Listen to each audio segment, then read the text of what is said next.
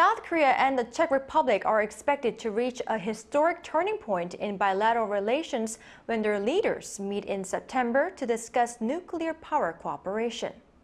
That's according to President Yoon Suk-yeol's Chief of Staff for Policy, Tae-yoon, in a briefing Thursday.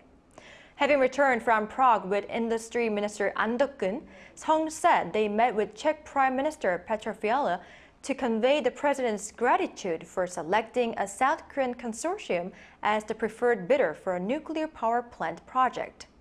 Song added that the Czech government said the first reason for its selection was the two countries' shared universal values, such as democracy and human rights.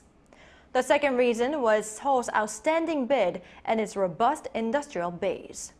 Prague also hopes to see bilateral cooperation expand in fields such as R&D and innovation in education.